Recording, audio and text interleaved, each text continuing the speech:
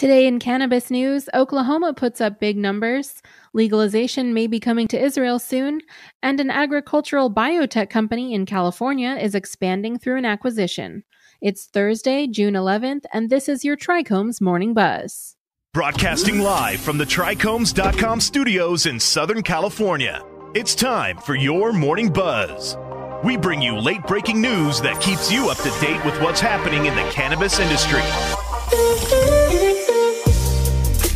First up, a new report shows medical cannabis sales in Oklahoma hit almost $300 million in the first 5 months of 2020.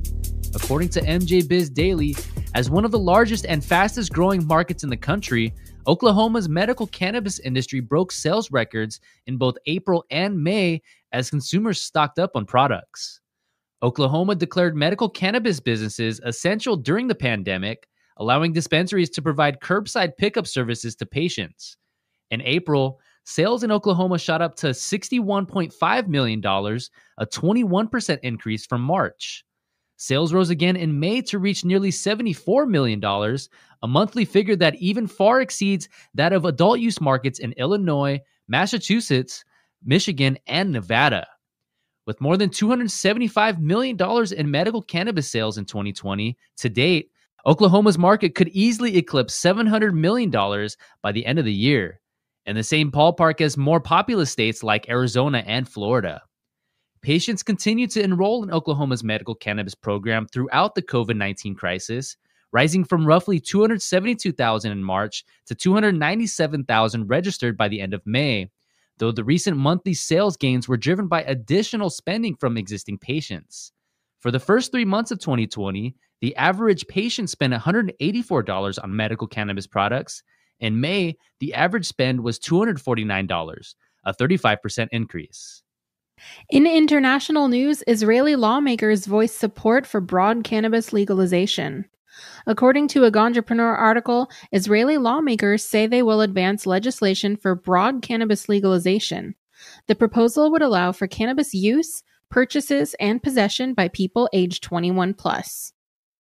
Israel's two parties making up the new government said in a joint statement on Tuesday that they would advance legislation to resolve the issue of decriminalization and legalization of cannabis, setting the stage for broad legalization in the country, the Times of Israel reports.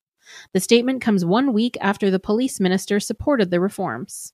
In the statement by Prime Minister Netanyahu's Likud party and Defense Minister Gantz's Blue and White party, lawmakers said legalization would be conducted, quote, via a responsible model that will be suited to the state of Israel and the Israeli population, but did not elaborate. Blue and White MK Ram Shefa and Likud MK Sharon Haskell will advance the legislation, which would allow cannabis purchases, possession, and use for people 21 and older. Cannabis products would be sold at designated shops, and there would be restrictions on advertising the products. Workers in security jobs would not be allowed to use cannabis, the report says. Some of the funds derived from sales would be used for education to explain the potential dangers of cannabis. The government has not offered a timeline for the reforms, but some report that it will likely take about 4 months for the legislation's approval. Last up today, a California hemp and agricultural biotech company purchases an Oregon hemp breeder. According to a report from Hemp Industry Daily, a Davis, California-based agricultural biotech company has entered a binding agreement to acquire a hemp breeding and seed company based in Oregon. Arcadia Biosciences, Inc. will purchase the commercial and genetic assets of Industrial Seed Innovations, including its seed varieties, germplasm library, and intellectual property. According to the deal, 3 ISI hemp seed varieties, Rogue, Duchess, and Umpqua, will be added to Arcadia Biosciences' variety list and accelerate the company's hemp breeding platform and seed production capabilities.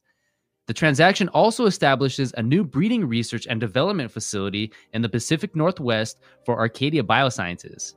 Industrial Seed Innovations brings tremendous talent, an impressive intellectual property and genetics portfolio, and a solid and synergistic customer base to Arcadia, said Matthew Plivon, Arcadia's president and CEO.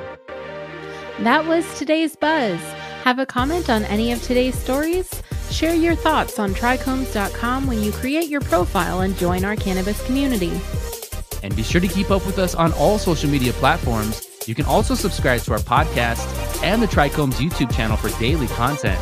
My name is David Fortin. And my name is Allison Ben-Yehuda. Take care.